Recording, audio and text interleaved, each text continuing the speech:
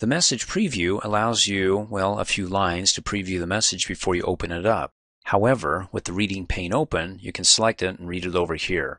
But if you don't have the reading pane open, then the preview here, where I just get a few lines because I don't have enough space between, well, the folder pane and the actual reading pane here. If I got rid of the reading pane, or I turned it off, come up here, click on the View tab, go to the Layout group, click on Reading Pane, and you get the option. We'll cover that in the next training video. Let's just turn it off, and look, see there. Without the reading pane, you actually get the preview, a lot more of it, of the first couple of lines in the email message, where, well, in the reading pane, you get a huge screen over there to read practically everything.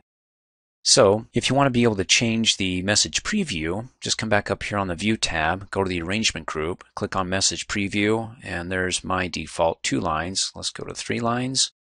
And you get the option to apply it to all mailboxes or just this folder. I don't want to apply it to all the others. Let me do just this folder.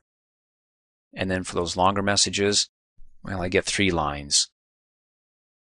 So I can click on it and see what it looks like with 1, do this folder, and then I can click on it and say off, and say this folder.